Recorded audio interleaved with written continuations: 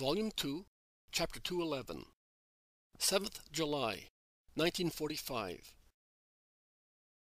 Welcome reception at Hebron. They are all sitting in a circle in a thicket near Hebron, and they are eating while speaking to one another. Judas, who is now sure that Mary will go to his mother's, is in the best of spirits, and endeavors to erase the memory of his bad humor with his companions and the women, by showering his attention on them. He must have gone to the village to do some shopping, and he says that he has found a great difference in it since last year. The news of Jesus' preaching and miracles have reached this place, and the people have begun to ponder many things. Do you know, Master, that Doris has some property in this part of the country? Also, Chusa's wife has some land on these mountains and a castle of her own as marriage settlement. Obviously, the ground has been prepared both by her and by Doris's peasants, because some of his men from his dry land must be here. Doris told them to be quiet. But they? I don't think they would be silent even if he tortured them. The death of the old Pharisee greatly surprised everybody, you know. And the very good health of Joanna, who came here before Passover. Also Aglai's lover has served you. You know that she ran away shortly after we came here. And he played havoc among many innocent people to avenge himself, so that the people concluded by thinking of you as an avenger of the oppressed, and they are now expecting you. I mean the better ones. Avenger of the oppressed? I really am. But in a supernatural way. None of those who see me with scepter and axe in my hands, as king and executioner according to the spirit of the earth, is right. I certainly came to free people from oppression. From the oppression of sin, which is the gravest, of illness, of desolation, from ignorance and selfishness. Many will learn that it is not fair to oppress people, simply because one has been placed by fate in a high position, and that, on the contrary, high position should be used to raise up those who are down at the bottom. Lazarus does that, also Joanna. But they are only 2 against hundreds, says Philip disconsolately. Rivers are not as wide at their sources as they are at their estuaries. A few drops, a trickle of water, but later. There are rivers that look like seas at their mouths. The Nile, eh? Your mother told me of the time you went to Egypt. She always said to me, a sea, believe me, a green-blue sea. To see it in flood is a dream. And she told me of the plants that seemed to spring from the water, and of all the greenery that seemed to be left by the receding water, says Mary of Alphaeus. Well, I tell you that, as the Nile at its source is a trickle of water, and then becomes the giant it is, so the tiny trickle of great people, who for the time being band with love and out of love over the least of their brothers, will become a multitude later. For the time being, Joanna, Lazarus, Martha, but how many later? Jesus seems to be seeing those who will be merciful to their brothers, and he smiles, enraptured in his vision. Judas confides that the head of the synagogue wanted to come with him, but he did not dare to take a decision by himself. Do you remember, John, how he drove us away last year? I remember. But let us ask the Master. And when Jesus is questioned, he says that they will go into Hebron. If the people want them, they will call them, and they will stop. Otherwise they will pass without pausing. So we will see also the Baptist house. whom does it belong now? To whoever wants it, I think. Shammai went away and never came back. He took away servants and furniture. The citizens, to avenge themselves of his abuse of power, knocked the enclosure wall down, and the house now belongs to anybody. At least the garden does. They gather there to venerate the Baptist.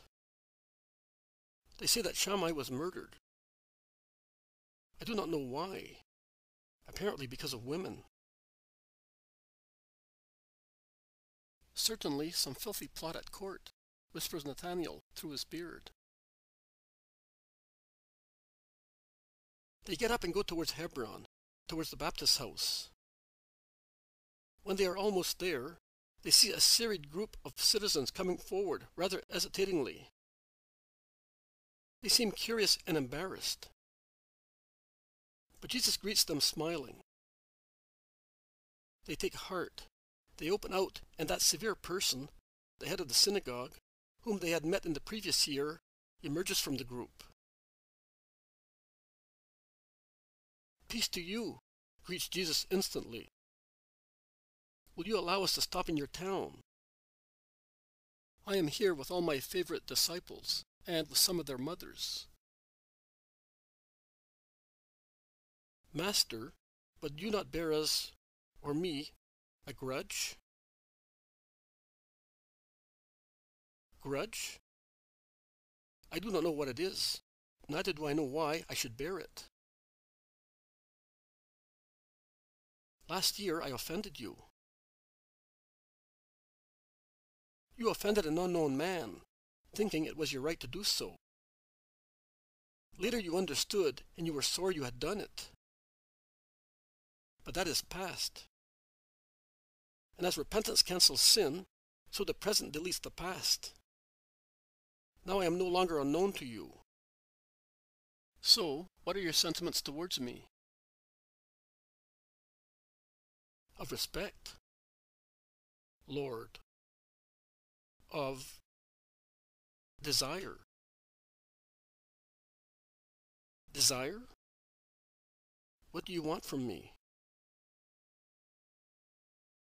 To know you better than I do at present. How? In what way? Through your word and your deeds. We have received news about you, your doctrine, your power, and we were told that you were involved in the liberation of the Baptist. So, you did not hate him. You did not try to oust our John. He himself admitted that it was through you that he saw once again the valley of the Holy Jordan. We went to him and spoke to him of you, and he said to us, "You do not know what you have rejected. I should curse you, but I forgive you because he taught me to forgive and to be meek. But if you do not wish to be anathematized by the Lord and by me, love the Messiah, and have no doubts. This is his evidence: spirit of peace, perfect love, greatest wisdom, heavenly doctrine, absolute meekness, power over everything, total humility, angelical chastity. You cannot be wrong. When you breathe peace near a man who says he is the Messiah, when you drink the love emanating from him, when you pass from your darkness into light, when you see sinners being redeemed and flesh being cured, then say, 'This is truly the Lamb of God.' We know that your deeds are those mentioned by John. Therefore, forgive us, love us, give us what the world expects from you. That is why I am here. I have come from far away to give to the town of John also what I give every place that accepts me. Tell me what you wish from me." We also have sick people, and we are ignorant. We are ignorant particularly with regard to what is love and goodness. John, in his total love for God, has an iron hand and a fiery word, and he wants to bend everybody as a giant bends a blade of grass. Many give way to dejection, because man is more sinful than holy. It is difficult to be saints. They say that you raise. You do not bend. You do not cauterize. You use balms. You do not crush. You caress. We know that you are paternal with sinners, and you are powerful against diseases, whichever they may be. Also and above all, the diseases of hearts. Our rabbis can no longer do that. Bring me your sick people, and then gather in this garden, which has been abandoned and was desecrated by sin after it had been made a temple for the grace that lived in it. The people of Hebron spread out in all directions, as fast as swallows. Only the head of the synagogue remains, and together with Jesus and the disciples he goes in beyond the enclosure of the garden, to the shade of a bower, where entangled roses and vines have grown wild. The population is soon back.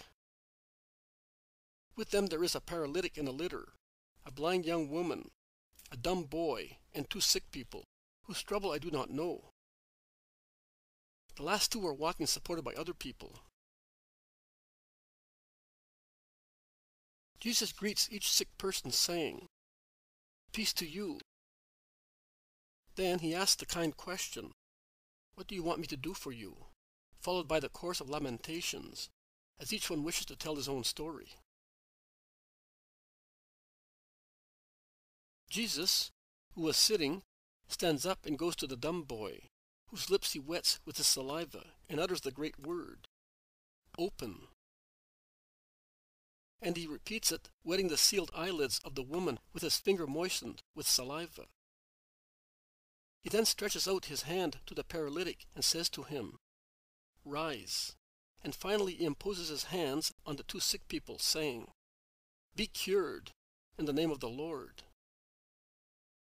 And the boy who previously mumbled says distinctly, "Mummy," while the young woman winks at the light with her unsealed eyelids, and with her fingers screens her eyes from the unknown sun, weeping and laughing, and looks again, with half-open eyes, not being accustomed to the light, at the leaves, the earth, the people, and particularly at Jesus.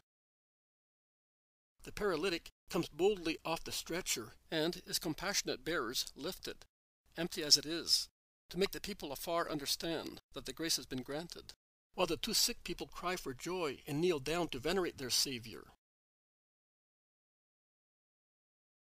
The crowds are frantically shouting Hosanna. Thomas, who is near Judas, looks at him so intensely and with such a clear expression that Judas declares to him, "I was foolish. Forgive me." When the shouting subsides, Jesus begins to speak. The Lord spoke to Joshua, saying, "Speak to the children of Israel, and say to them, choose the cities of refuge of which I spoke to you through Moses, where a man who has killed accidentally, unwittingly, may find sanctuary, and may thus avoid the wrath of the next of kin, the avenger of blood." And Hebron was one of those towns.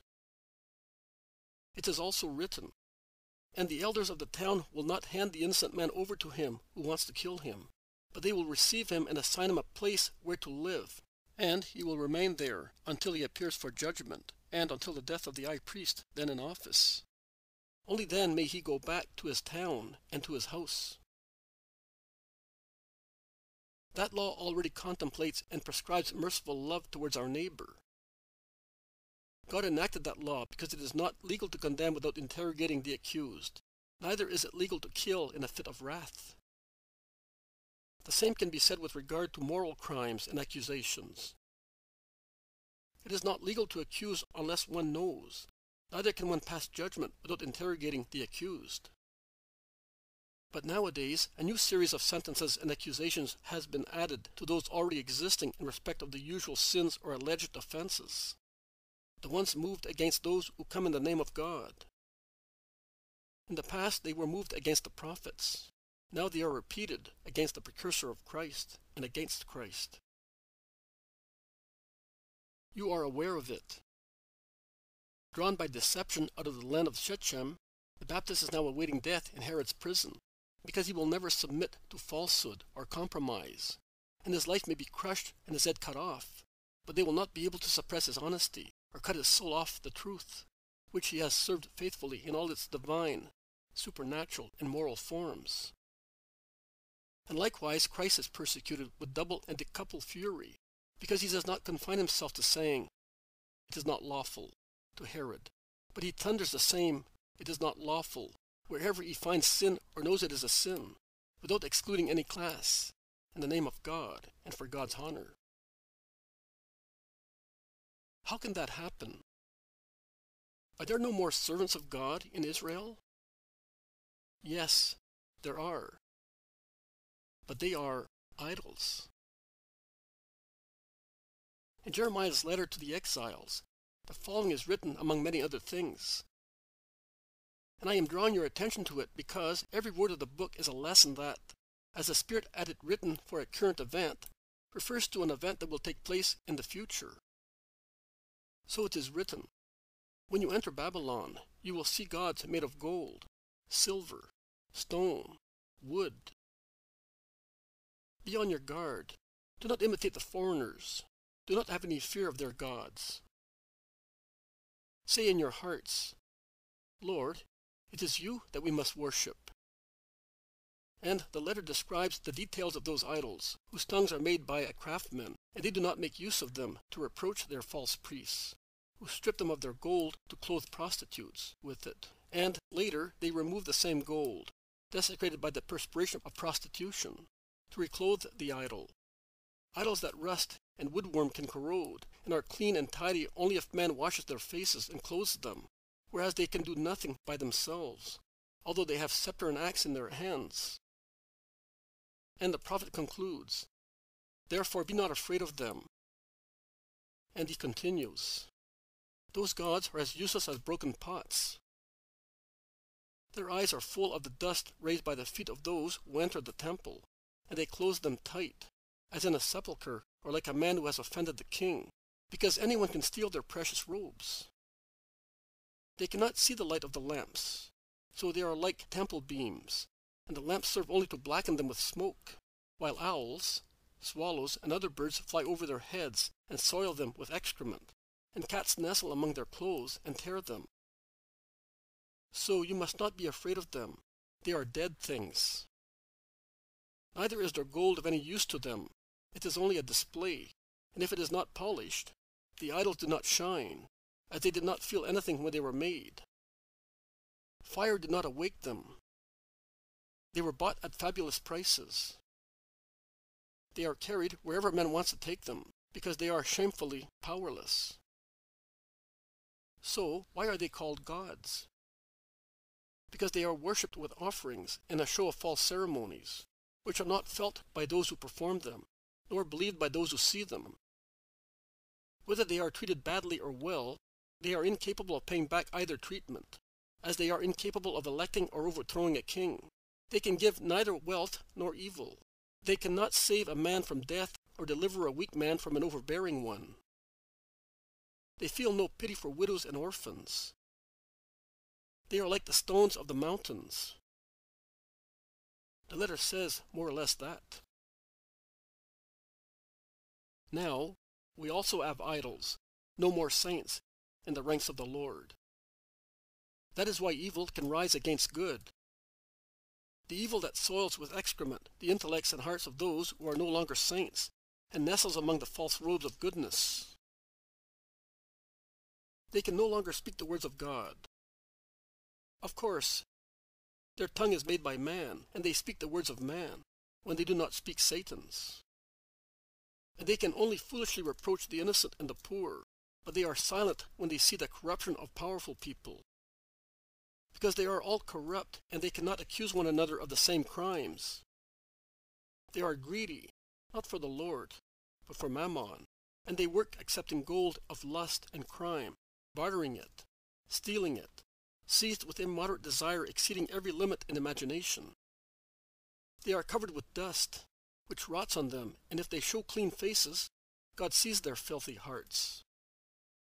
They are corroded by the rust of hatred and the worm of sin, and they cannot react to save themselves. They brandish maledictions as if they were scepters and axes, but they do not know that they are cursed. Isolated in their thoughts and their hatred, like corpses in a sepulchre or prisoners in jail, they remain there, clinging to the bars lest someone might take them away from there, because those dead people are still something. Mummies, nothing else but mummies, looking like human beings, while their bodies have turned into dry wood, and outside they would be old-fashioned articles in a world seeking life, in need of life as a child needs a mother's breast, a world that wants who can give it life and not the stench of death. They do live in the temple, and the smoke of the lamps, that is, of honors, blackens them, but no light descends upon them, and all passions nestle in them like birds and cats, while the fire of their mission does not give them the mystical torture of being burnt by the fire of God. They are refractory to love. The fire of charity does not inflame them, as charity does not clothe them with its golden brightness. The charity of double form and double source, charity of God and of neighbor, the form, charity from God and from man, the source. Because God withdraws from a man who does not love, and thus the former source ceases. And man withdraws from a wicked man, and also the latter source ceases. Charity deprives a loveless man of everything. They allow themselves to be bought at a cursed price, and to be led where it suits profit and power. No, it is not right. No money can buy a conscience, particularly the conscience of a priest or a teacher. It is not right to acquiesce in the mighty things of the earth when they induce acts contrary to God's commandments. That is spiritual inability, and it is written, "A eunuch is not to be admitted to the assembly of the Lord." Thus, if a man, impotent by nature, cannot belong to the people of God, can a spiritually impotent man be his minister? Because I solemnly tell you that many priests and masters are suffering from guilty spiritual barrenness, as they lack spiritual virility. Many. Too many. Meditate. Observe. Compare. You will see that we have many idols, but few ministers of the good which is God. That is why the sanctuary towns are no longer a sanctuary. Nothing is now respected in Israel, and saints die because those who are not saints hate them. But I invite you, come. I call you in the name of your John, who is languishing because he is a saint, who is struck because he precedes me, and because he endeavored to remove the filth from the path of the Lamb. Come to serve God. The time is near. Do not be unprepared for redemption. Let the rain fall on the sown ground. Otherwise it will fall in vain. You people of Hebron must be the leaders. You lived here with Zacharias and Eliza, the holy people who deserved John from heaven. And here John spread the scent of grace by means of his true childish innocence. And from the desert he sent you the anti-corrupting incense of his grace, which has become a wonder of penance. Do not disappoint your John. He raised the love for our neighbor to an almost divine level, whereby he loves the last dweller on the desert, as he loves you, his fellow citizens, and he certainly implores salvation for you. And salvation means to follow the voice of the Lord, and to believe in his word. And from this sacerdotal town come in a body to the service of God. I am passing, and I call you. Do not be inferior to prostitutes, for whom one word of mercy is sufficient to persuade them to abandon their previous life and come on to the way of good. I was asked upon my arrival, "But do you not bear us a grudge?" Grudge? No, I have love for you, and I hope to see you in the multitude of my people, whom I lead to God in the new Exodus towards the true promised land, the kingdom of God, beyond the Red Sea of sensuality and the deserts of sin, free from all kinds of slavery, to the eternal land, which abounds in delight and is saturated with peace. Come. This is love passing by. Whoever wishes can follow him, because only goodwill is required to be accepted by him. Jesus has finished, and there is wonderstruck silence. It seems that many are weighing, testing, enjoying and comparing the words they have heard. While that is happening, and Jesus, who is tired and hot, sits down and speaks to John and Judas, a loud noise is heard coming from the other side of the garden enclosure. The shouts, at first confused, become clearer. Is the Messiah there? Is he there? And when they receive an affirmative reply, they bring forward a cripple who is so deformed that he looks like an S. Oh, it is Mashal. But he is too crippled. What does he expect? There is his mother, poor woman.